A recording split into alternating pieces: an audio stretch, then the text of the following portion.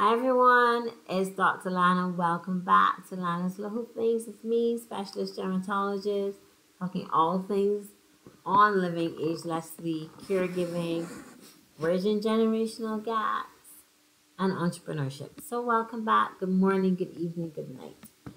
And guess who I am joined with? This is Phoenix. And Phoenix decides to grace us with his presence every now and then. So since he's done that, he's going to join in on the discussion. And this is exactly what, not exactly, but you take the impromptus with the plans, right? So what I was going to talk about is letting the importance of letting go. And the importance of how we let go as it relates to older persons. This is a conversation we've had before. I'm just going to make it short because it's not always a conversation everyone wants to have.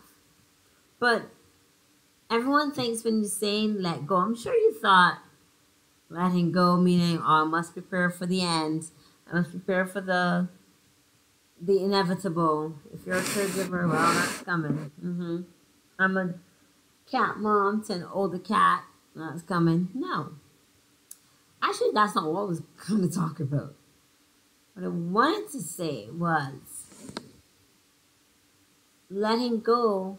It's going to be a new year soon. This is December 12th.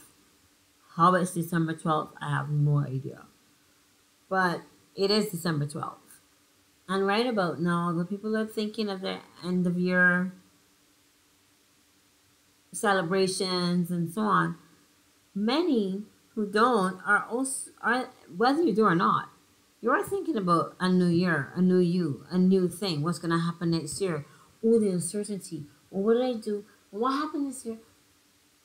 Can I encourage, let's press a pause on that and look at what we're letting go of in a different way and suggesting that we have a theme maybe for this year and go into a theme for next year. So personally, I have a theme for every year. I've done it for about 10, 11 years now, maybe more. But they always seem to reconcile with what happens. Whether I call it or not, I don't know. But think about what the previous year, what this year, which is going to be the previous year soon, has meant to you. Did it fulfill? Well, not. It didn't tick all the boxes. Were there a lot of unexpected things? Oh, yes. I think this year was a doozy for unexpected things. I'm going to put unexpected, the unexpected, and faith for the middle as my two themes for 2023. And where in there am I going to let go? Let go of what my expectations were. And we can do this. Let go of what your expectations were for this year. But also add in and think of the person that you became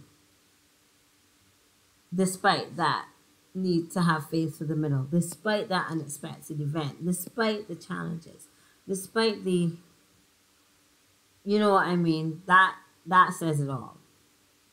And transition into a year which is going to also have its unexpected, but where you're at least going to have some clarity.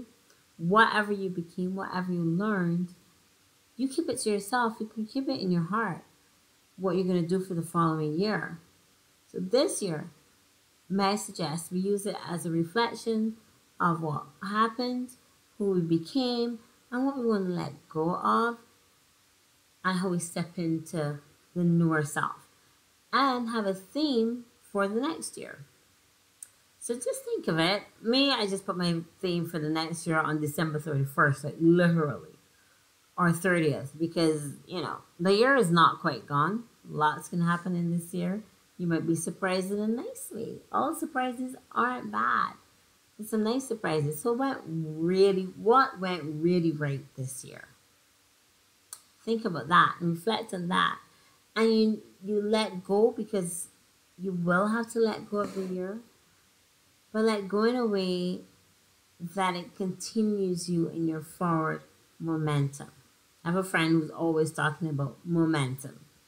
And just let it keep you moving forward in your goals, in your dreams. If you're an older person, It's not done till it's done, so don't end it before it's ended.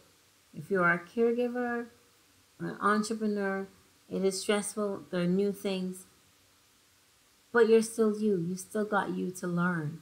Still got you to reflect on. Who have you become in this journey, in this last 300 plus days? So, what do you let go of? What do you embrace? From my heart to yours, let's think about it for a little bit. We'll come back to this as the year goes on. I have some special announcements coming up for next week, and we'll just stick around. So, from my heart to yours, Dr. Lana signing out. Phoenix also is signing out. Say bye. And we will have it, call it a night, or a day, or a morning. Bye bye. And see you tomorrow. And this is day 88. Well, how do you know? Bye bye.